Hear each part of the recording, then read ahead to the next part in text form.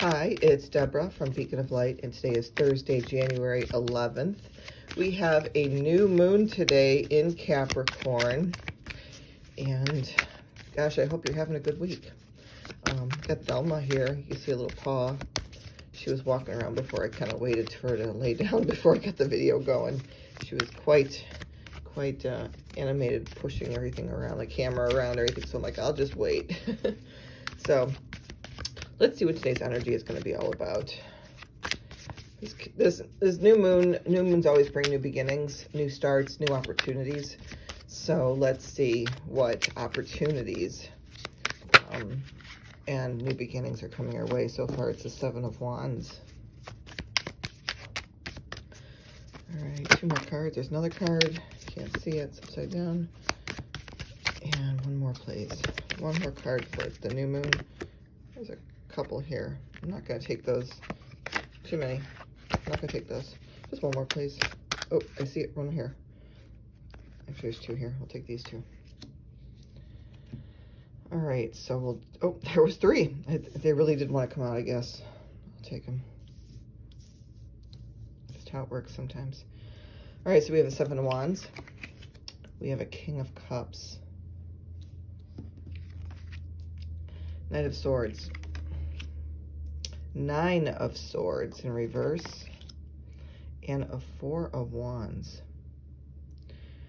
Well, I kind of mentioned yesterday in the video that there was new seeds of compassion and inspiration coming into play. And the Seven of Wands could be a defensive energy. It could also be an energy where we're offering up, taking a stance on who we are as an individual. And this King of Cups is offering support to you as you stand up for yourself or have compassion for yourself or try to inspire yourself. This King of Cups is supporting you right now. It really, okay, come on, keep going. All right, she wants to be a part of the show. So the King of Cups really wants to be supportive right now to you as you go through this Seven of Wands energy. Come here. The Seven of Wands energy, and it's trying to get you to understand that there is something, this energy of standing up for yourself or taking this stance is important right now, especially in Capricorn, because this new moon in Capricorn is about responsibility and responsibility for who you are. And then this Knight of Swords is coming in to stand for that truth, the truth of who you are. And that's what that Seven of Wands is trying to accomplish. He's trying to stand up for himself and stand up for the confidence that it is, confidence that you are. And the Knight of Swords, then, it's in reverse because it's the end of the sleepless nights. It's the end of the mind torment of trying to prove yourself and trying to be better or trying to find the value within yourself. And then the great part is the Four of Wands. It's a portal opening into springtime. As you can see, that's fertile ground here. And there's bunnies.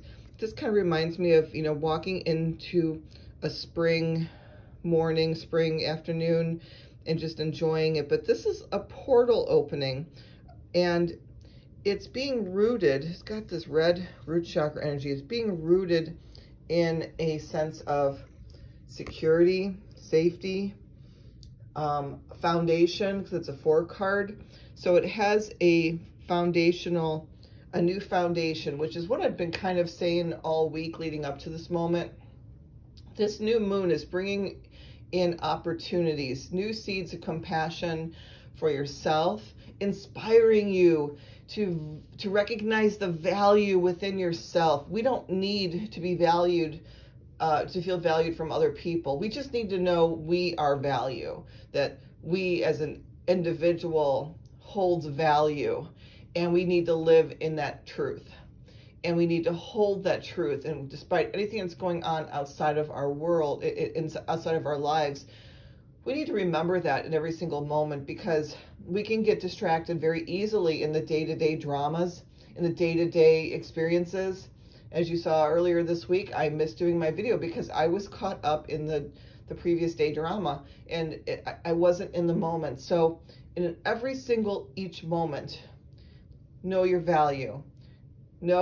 Have compassion for yourself as you go through these changes and these opportunities. And when I say opportunities, I'm saying opportunities as challenges and obstacles, because when we look at a challenge and we look at a obstacle, it just sounds better if we say it's an opportunity, because both of those are giving us opportunities to grow and learn and move forward. And Thelma's being so good. So anyways, that's my video for today. I hope that you enjoyed this. And Thelma says hello. She's being such a good girl. And I hope you guys have a great day and a great new moon. I'll talk to you soon. Bye.